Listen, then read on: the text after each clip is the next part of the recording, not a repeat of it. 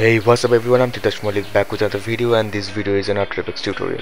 And today I'm gonna show you guys how to create smoke in your video whenever you are not allowed to lit fire or something that creates smoke in your shooting place.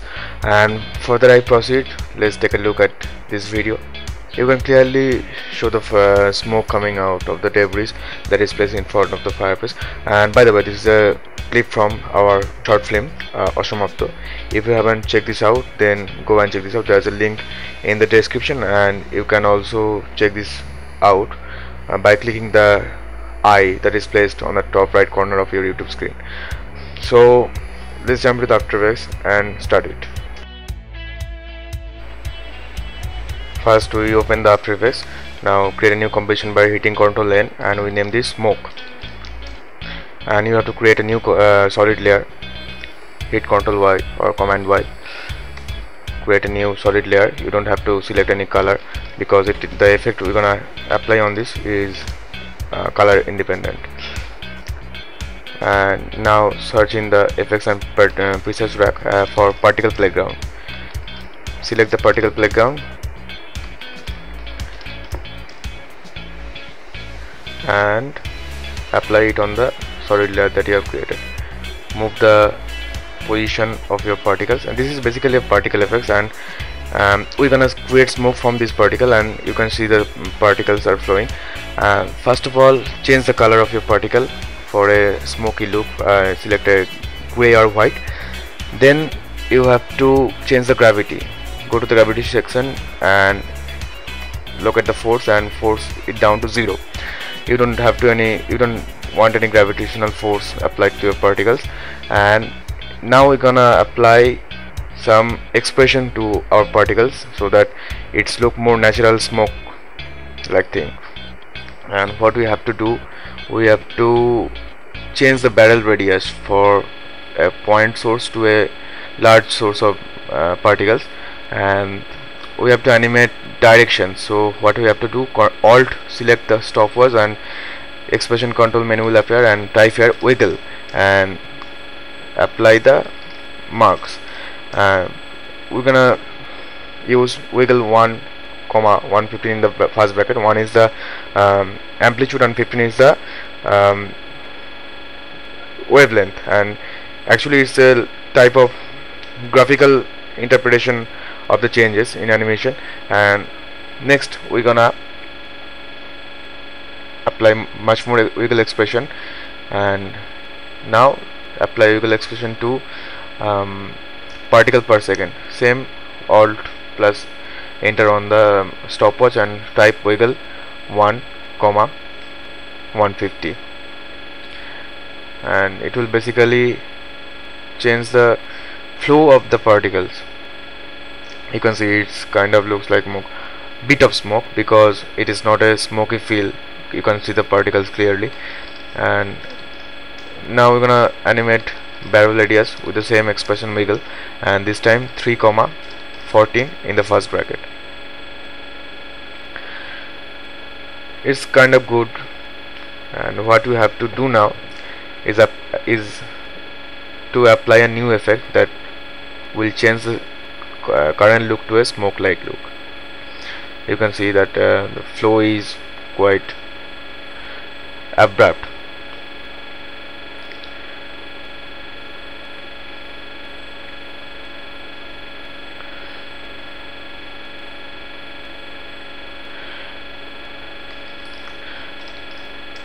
We're gonna apply one other expression in velocity, this time wiggle 1,4 in the first bracket.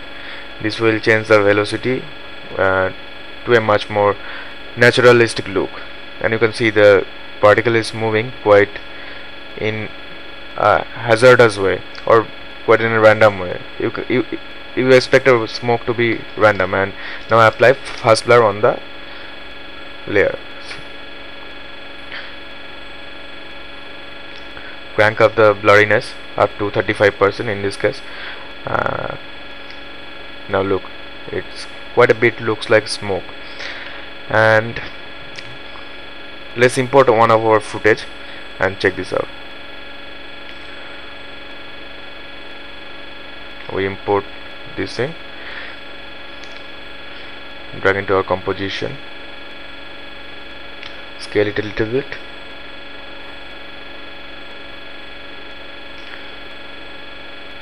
and this looks like perfect. Now you can, if you can see the smoke, then you can see that the smoke is coming behind the I mean from the downside of the video. That isn't look natural for this scene actually. So what we have to do is to move the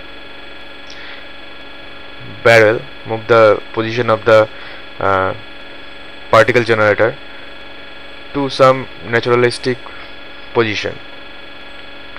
So what we have to do now is to go to effect control again for the layer that you have applied the particle playground and fast blur, and select the position of the canyon and select in a wanted place, the place you want.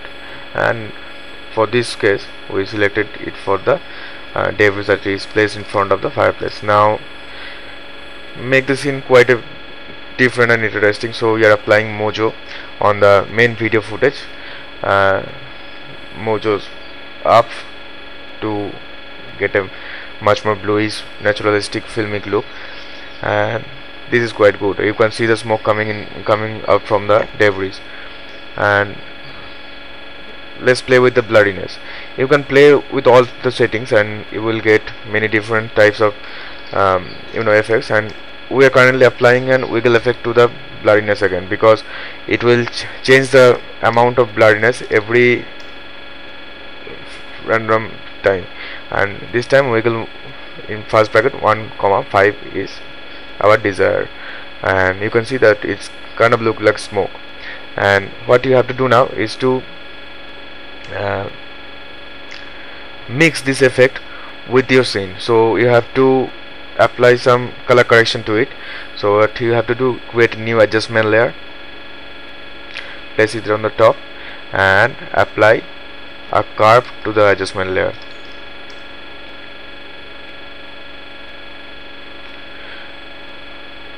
Perfect. Now play with the curves. We are placing down RGB curve a little bit down, and a red curve to little bit up, blue to a down, and green to a down. And you can see that this looks quite a better than the previous thing. And our brightness and contrast, we are applying brightness and contrast before the curves, because it will change the look if you put it in different position.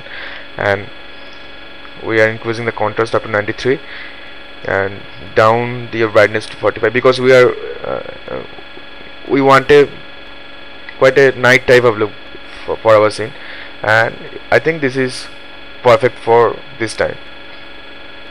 You can look it. Actually, you can play everything you want to with your scene. And for a more natural look, I have to create a smoke that comes in front of the character. So place it in front of the character and copy the main video layer, and you have to mask something, mask your character or mask your object. I am not getting in very details. I am going to roughly mask the actor's leg, and for the best result you have to mask and animate the mask for every frame of your video.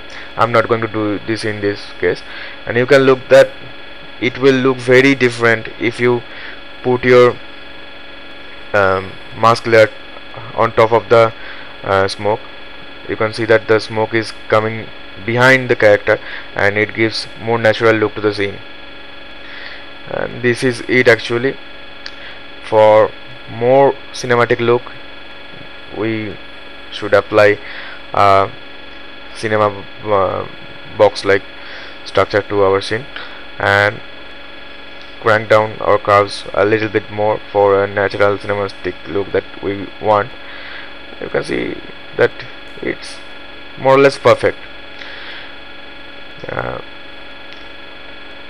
Apply a new solid, Ctrl Y, and we are selecting the color black in this case,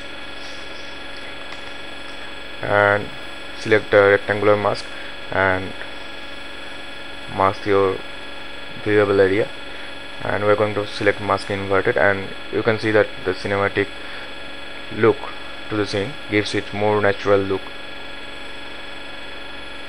I think it's quite what we wanted, and you can now export to Adobe Media Queue, and that's it. That's the basic effect that we created in the scene, and you can see that it's looking quite natural. The smoke looks quite natural in the scene, and that's it for the tutorial. And if you guys like that, please let me know. If you guys enjoyed, please let me know, so we will create this type of tutorials in future. Thanks for watching. Thanks very much for watching. Please like and subscribe to our channel. Thank you.